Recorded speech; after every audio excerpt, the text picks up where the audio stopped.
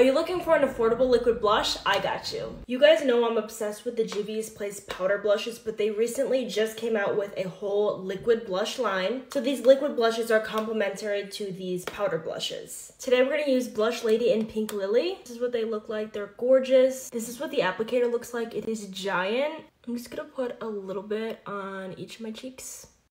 I'm gonna stipple the product in. As you can tell, a little goes a long way. These are super pigmented. I'm going to press it into my skin with a sponge now. And then on my cheek, I'm going to use Blush Lily. I'm going to do the rest of my makeup and I'll be right back. Now it's time to apply some powder. Just grab a little. And I'm just going to tap this on my cheeks just to set my liquid blush. Now I'm going to dip into the light pink and just sweep that across like the center of my cheeks.